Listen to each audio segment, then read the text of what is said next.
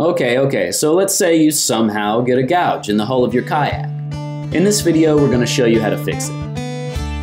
What you're going to need is a plastic welding wand and some extra plastic. The extra plastic comes with each boat. It can be found inside, and its purpose is to fix gouges like this one.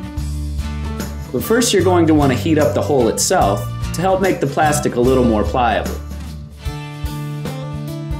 Then take the heated wand and scoop the melted plastic onto the crack or gouge.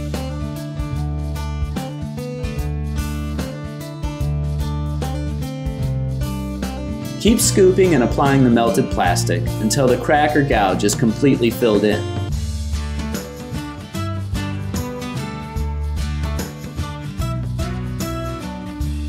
Then smooth the plastic out, let it cool, and you'll be ready to get back out there on the water.